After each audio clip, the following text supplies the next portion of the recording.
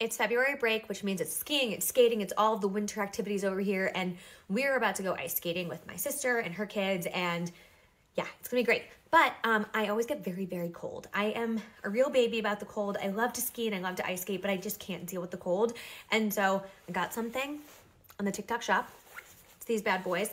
They are hand warmers, but you can recharge them and you just hook them on your wrist, put them on your gloves. They are perfect. This is level 1. I don't know if you can see the little red light, and this is warm. This is probably about as warm as the ones that you like shake up in your hands and hold in your gloves on a level 1. So this goes even higher. Sometimes I make it higher and then I wear gloves and then hold them and then put them in mittens because I'm crazy and I don't like getting cold.